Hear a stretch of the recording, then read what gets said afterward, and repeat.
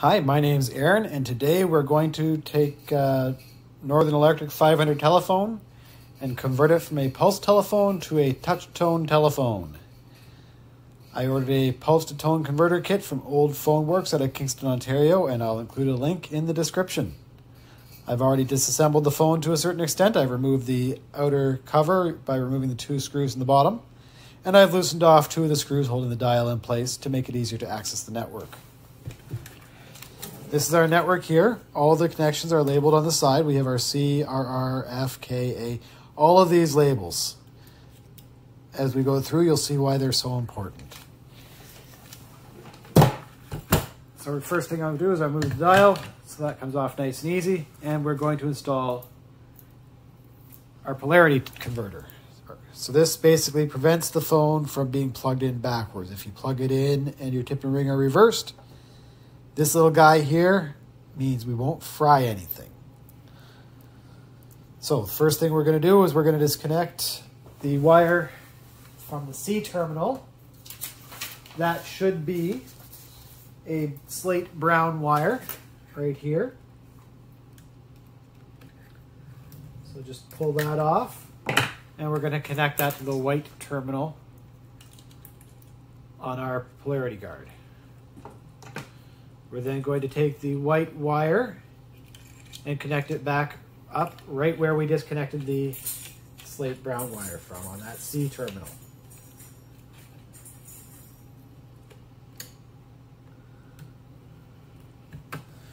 Next, we're going to locate the slate white wire, which on this phone, the documentation from Old Phone Works says that it's on the RR terminal on the network.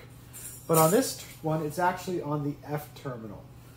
We're going to remove it from the F terminal, and I'm going to try replacing that connector with the F terminal as I pull off other cables as well.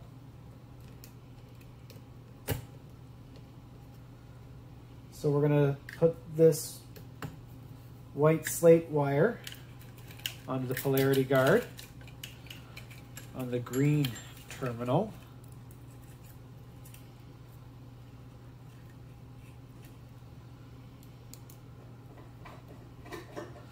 And take that green wire and put it back here. Oh, look, I've already disconnected a wire. So this is our blue dial wire, which we are going to end up moving, but not yet. So I'm just going to make sure all my wires go back in place nice and neat.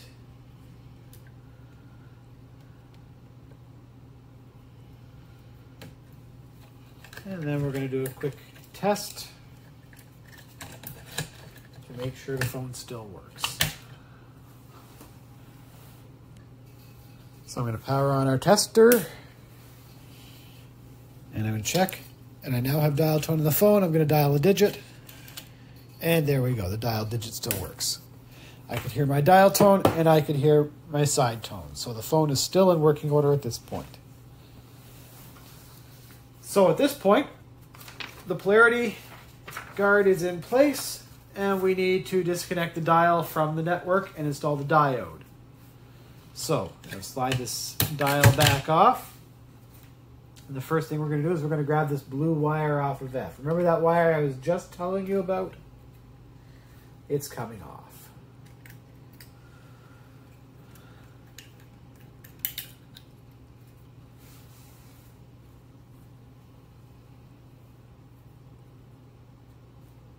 We're going to take the green wire from the dial to RR.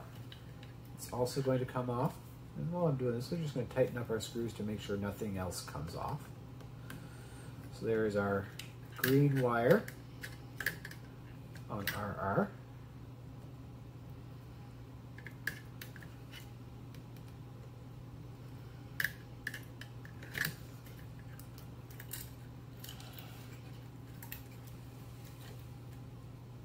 Then we have the white dial wire from GN, which is this guy right here.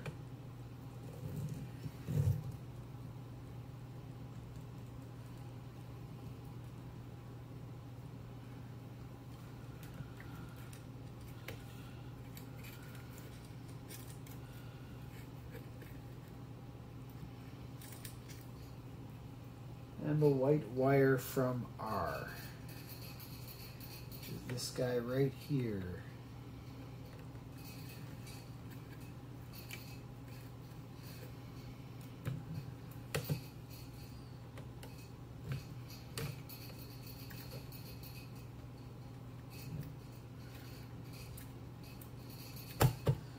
Again, making sure that if there are any other terminals connected, we leave them in place. Now we're going to take this diode, this guy here, and connect that between F and RR.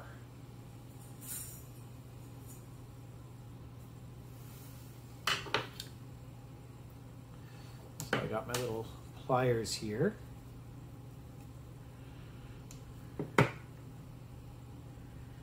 F and R are actually quite close to each other. So if I look at this, I almost have no room to play with here. So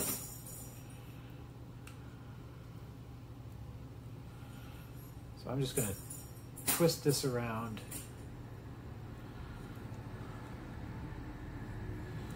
Just like that. And I'm going to see if I can't set this down the side of the network here. And it looks like I should be able to do that. So we're going to make a couple of twists, turn these into little hooks.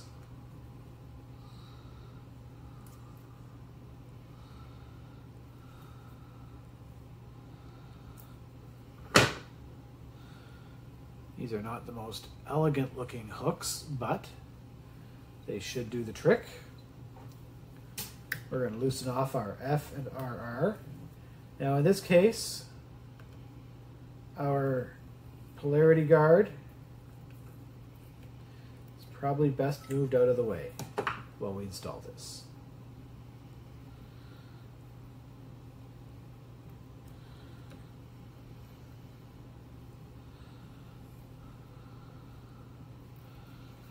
We're just going to slide that in place on the F terminal and the RR terminal. I guess it's probably easiest to do one at a time. So there's our RR.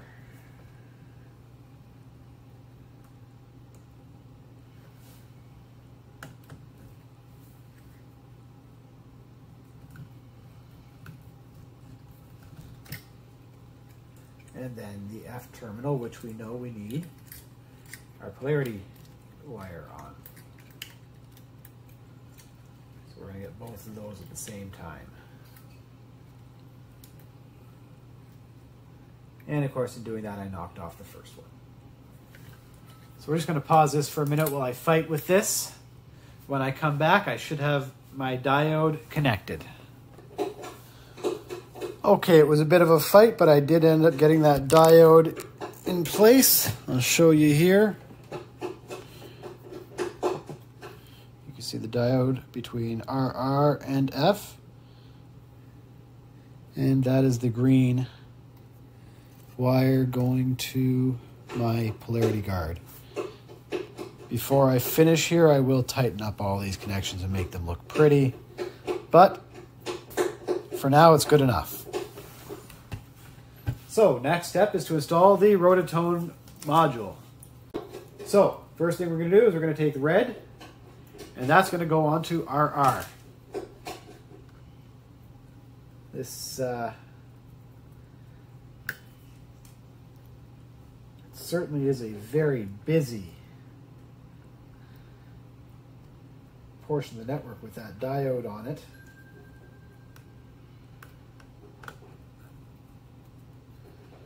Just going to slide this in. We're going to try and get it underneath the diode. So that is a bulky connector.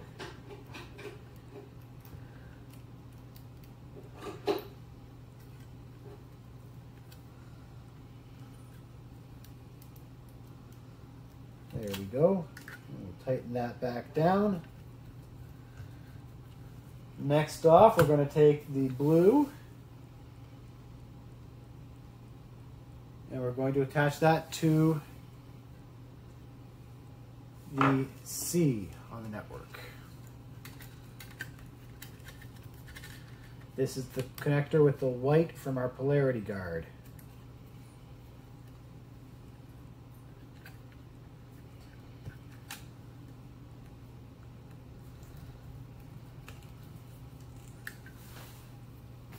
Third, we're going to take the orange and we're going to connect that to the green wire on the dial. So this is where it gets a little tricky, because if you look at these wires, we now have two spades. So I'm just going to grab a little bit of electrical tape to hold those together. So I'm back with my electrical tape. We're just going to tape those two little pieces together so they do not fall apart. So as I mentioned, that was the orange from the Rota Tone and the green from the dial.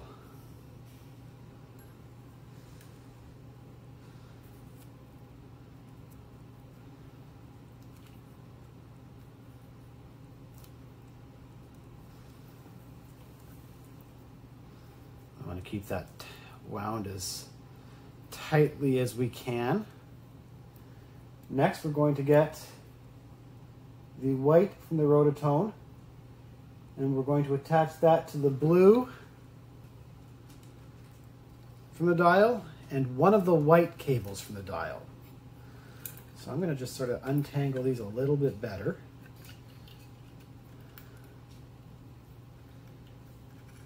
We're going to do the same thing again. Small piece of electrical tape, and in this case, 3 wires. So we've got the blue from the dial, one of the 2 white wires from the dial that we disconnected. I don't believe it makes a difference which one we use, and the white wire from the Rota Tone.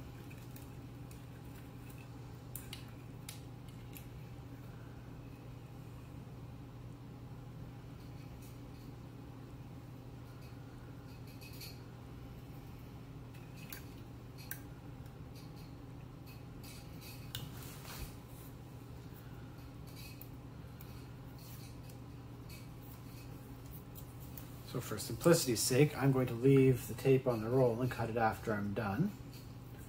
There's my blue. There's my white.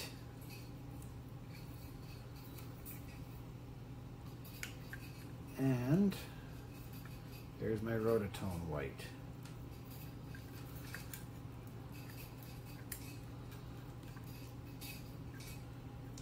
Nice and tight, we'll wrap them up. Give that a little trim.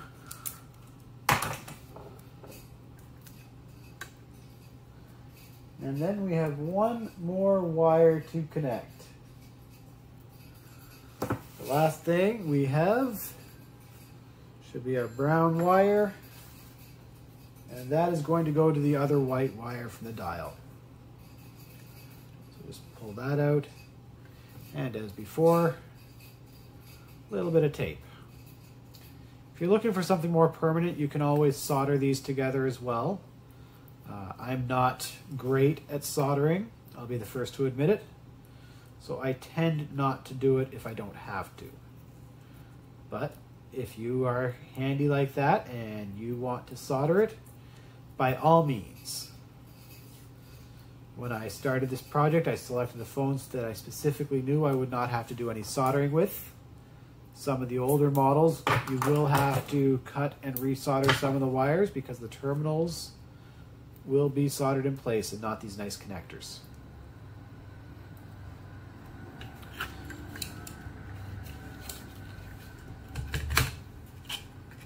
So at this point, everything should work. Okay, so I did have to make one minor tweak in my testing. I moved the red Rota Tone connector to the F connector on the network. That is not what it said to do in the instructions, but I found that's what worked for me. It logically should work since both of those are connected by the diode, but I would always advise trying to follow the directions first and then trying to see what works afterwards. So again, normally you would connect that red wire to the correct RR lead. I have mine connected to F. It seems to be working. So we'll demonstrate that it works. In order for this to happen, the phone has to be on hook when dial tone starts.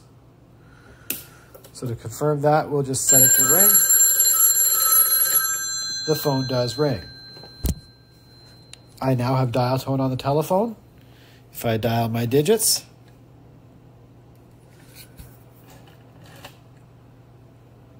of course, now I look like an idiot because the dial digits aren't dialing. So now when I dial my digits, I see the digits appear on the screen. There's a 5. We'll do all the way to 0. And we'll just come back around the dial, making sure each digit pulses to a tone as expected. As I, of course, wreck the phone here.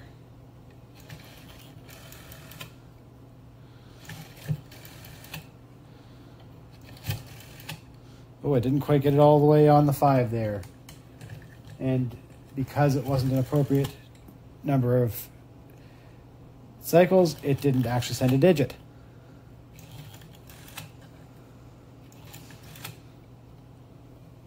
So there we have it. All 10 digits work. Each one of them sent tones. I could hear the tones on the handset. If you had a handset like this, you could hear it too. Anyhow, we'll put the phone back together, being careful to put everything in a place where it won't be buffeted around as you go. So again, we're just going to pull the dial up, and we're going to take all these connections and tuck them away as best we can.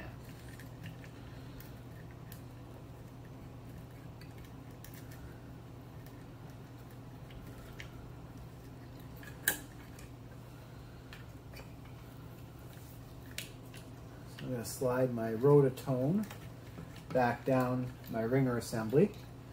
I've got my dial, or my pulse dial here. I'm going to fully remove this screw for the purposes of reassembling things, or not quite fully, but sufficiently remove it, because I'm actually going to clip the polarity guard onto the side here, and I'm hoping this is going to work. Most of the wires should end up underneath the dial. And if I slide that in nicely, I should be able to tighten it up.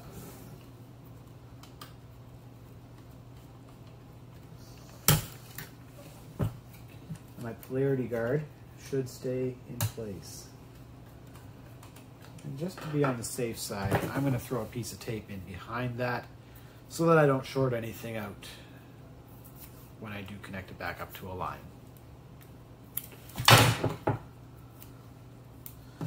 we're just going to loosen this off again.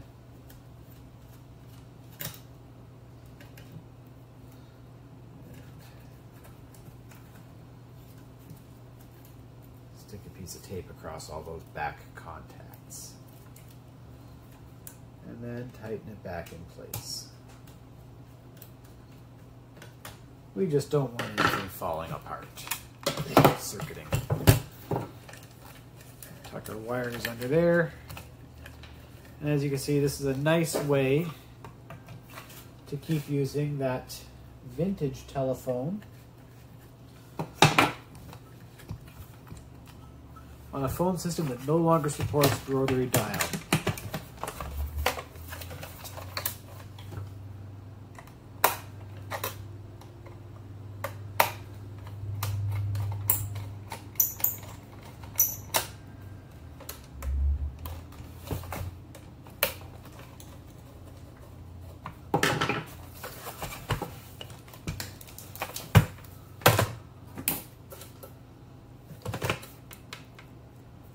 And there you have it.